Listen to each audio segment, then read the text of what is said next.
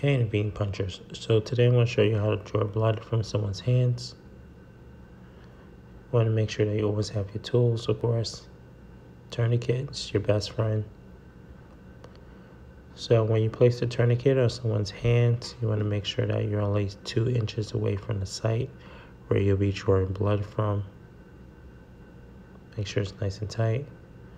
You want to be at least 2 inches. Go ahead, palpate the vein, right? See exactly where you want to go. Very important.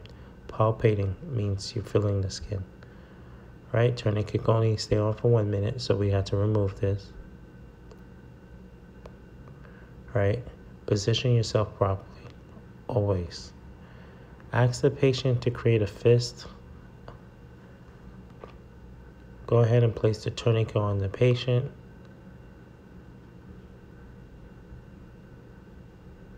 You could feel for the vein one more last time, just to make sure you know where you're going. Get your tools together. This tourniquet is only allowed to stay on for 1 minute. So when you wipe the person with alcohol, you want to make sure you go in a circular motion during Venipunctures. Have the person slant their hands down a little bit. Then you want to go ahead and anchor the vein. Alright, so you could use your thumb just to hold the vein.